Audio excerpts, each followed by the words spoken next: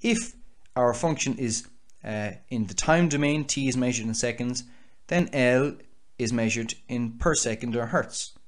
So we are going from the time domain to the frequency domain, or the length or position domain to the frequency domain. And just in case you're wondering how do we go between cos omega t to cos kx, well, I've written down the required expressions for that. Note, by the way, we're getting back that the period is twice L, which is exactly what I wanted it to be. But this is just a quick revision of Fourier series. It's not something I want to get bogged down in. So how do we start deriving the Fourier transform?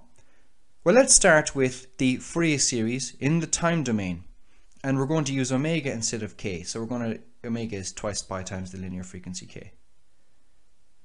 So what do we do now? Well, the Fourier series has already introduced, as I've said, the concepts of frequency space and cosine and sine basis functions. What we now must do is plug in for the ANs, the BNs, and A0. Now, how do we get those? Well, they involve a small bit of integration, and the integrals are written here. So they're just there for completeness. So let's plug in those particular integrals and use a dummy variable inside them. Now, of course, they're all going to be, in actual fact, integrals of the variable t, but just for the moment, I'm going to use the dummy variable r. It's just, as you'll see its usefulness later on. Now, the thing is though, while the integrals of course are continuous, we still have this summation here along the cosines and sines. And the summation is in omega. We've omega sub n here. So omega is discrete. Well, what would delta omega be? If we look at it, we would see that delta omega would turn out to be pi over L. Pi over L. So what I'm going to do is everywhere I have L, here and here, I'm going to plug in for the relevant value of delta omega. Now, I'm sure you can see what's going to happen next. As L goes to 0, here, as L goes to 0, we get something with an infinite period, or we get an aperiodic function. So, as L goes to 0, delta omega also goes to 0, and the usual things from from integrals comes in. So we get delta omega becoming d omega. We have the periodic function f sub L of t becoming the aperiodic or continuous function f of t. And we have our discrete summation becoming our continuous integral. Now it's important to note, by the way, the start point of our integral is 0. Now, all of this happened because we moved from the discrete omega to the continuous, continuous t. And we're nearly there. The A0 term, by the way, it just falls out. It's no longer required. So what we're left with is follows. We still have f of t, but this time it is a continuous f of t. There's no subscript L saying it's discrete. We have the integral, of course, from 0 to infinity. And we have our cosines and sines with respect to omega. And these, of course, are integrated with respect to the continuous variable omega. Now, you have to remember, of course, that a of omega and b of omega are the Fourier coefficients, but they in themselves involve their own integrals.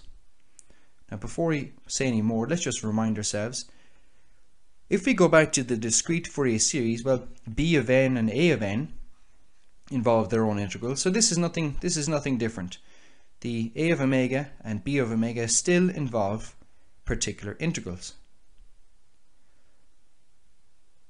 Now, so and I'm here, by the way, in my notes here. So the a of omega and b of omega still involve the infinite integrals. Now we're able to do the trigonometric sleight of hand I was talking about earlier on. So remember, a of omega is going to have a cosine somewhere in it, b of omega is going to have a sine somewhere in it. So you have a product of cosines plus a product of sines. And the trigonometric sleight of hand I was talking about at the very start of the video allows us to rewrite this as cos of omega t minus omega r. we still have the d omega here, but because of the integrals for a of omega and b of omega, we also have a dr. And now you might be wondering, well, hold up a second, where did this scaling term come from? And this is the clever part. Instead of integrating 0 to infinity, we're now integrating cosine, which is an even function. So because we have an even integral integrating an even function, we can, instead of integrating 0 to infinity, we can integrate from minus to positive infinity and just half the answer. So that's where the 2 comes from. What about the pi? Well, that was actually there all the time, even though I wasn't writing it. Because if you go back to the discrete version, we had this 1 over pi there the whole time. And that has remained there throughout this rough derivation. So it's there the whole time. Now, as I've said earlier on again, sine is an odd function, and over an even integral it will integrate to 0. So that means I could, for example, add an I times the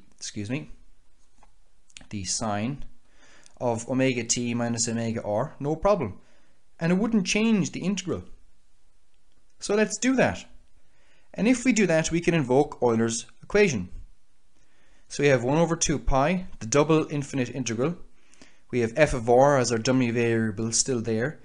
And now we have e to the I omega outside of t minus r here. But remember that r was nothing but a dummy variable. And this is why we used it, because if I had left r as t, we would have never gotten here. It's more of this exponential sleight of hand, because the product of exponentials can be rewritten as I've done here. Minus I omega t and plus I omega t.